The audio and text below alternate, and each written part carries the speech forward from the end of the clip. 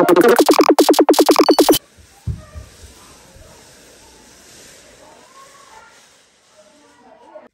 friends, today we are going to assemble the JOMISE dash cam mirror. So let's see how it's gonna be look like. So let me open it up.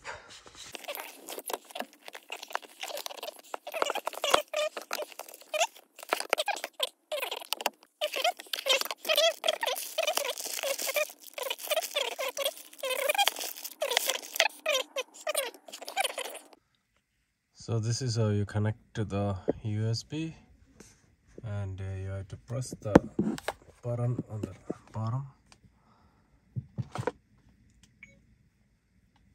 and it will turn it on, and you have a couple of options there. Let me connect it there. So this is how it came out. This is the back camera.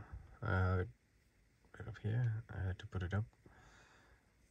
You can see. Oh, where am I? Okay, see.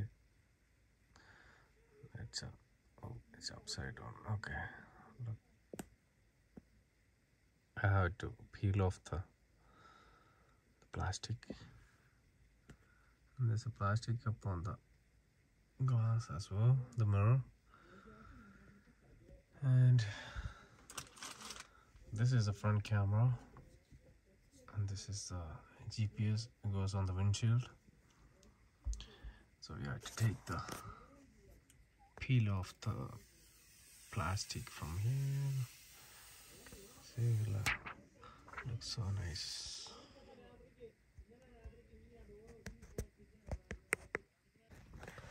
So it's over here. Let me turn on the light. See, when you look in the mirror, you can see all the way back. It's pretty same as the regular mirror. See, this is how it looks like. So if you want to look at the back, just press the button, and you can see the reverse, or you can see the both. So fitting the back camera, you gotta open up the back trunk, and you gotta remove this cap from here. If you have a small hole over here, you can just pass this wire through the hole. I was making a hole over here to put the older camera, so I'm taking the old one out and putting the new one. I had a hole over here already, so I'm gonna put it up here, and I had to remove this older camera and connect it. Hey guys, so today I have put up the camera on my Volkswagen CC Sport, and here is the dash cam mirror. I had to put the camera right up on the windshield and one behind the number plate. And also, let me turn on the key. When you turn the key in, it starts the screen. There you go. That's the back camera. So you can change the direction too. If you want to see the front, you can also, one more thing, it start recording immediately after you turn it in. You can turn it off, and also if you wanna change the view, see, so this is the back side of the car, and this is the front side of the car, right up here. See, it's all clear, and this is also recording. If you want to see split view, just press 2 times and you can see. And also one more thing, let me start the car. Okay, see, you can see the back side with the mirror. If you don't want the screen on, you can just turn it off, and it is same as the regular mirror. And you can turn it on. And also one more thing, when you change the shift, to reverse gear, it's gonna change the position. If you want to change that position, you can change like this too. And also you can give it back up. There you go. It starts moving. Okay, when you change the gear to front,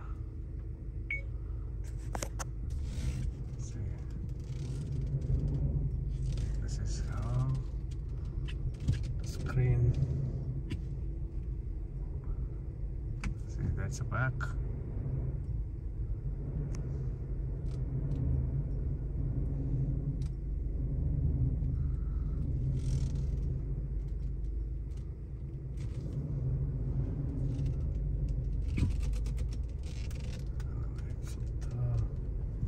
That's the house.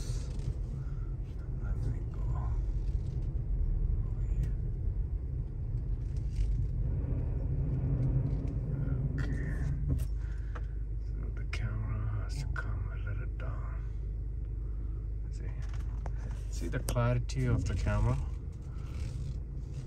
When you go forward, see how crystal clear it is. It's a 1080p high definition camera, and you can flip the camera, and also you can change the mirror view. See how the camera looks like. It is pretty good and clear. It's always recording, as you can see over here.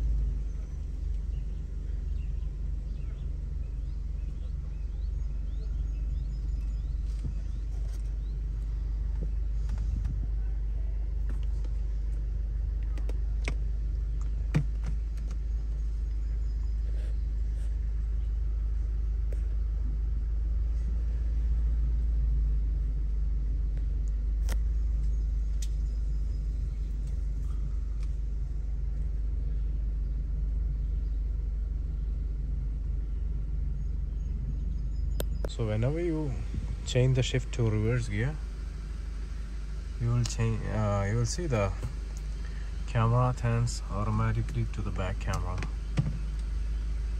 See? And also you can adjust by touching the screen and changing the view.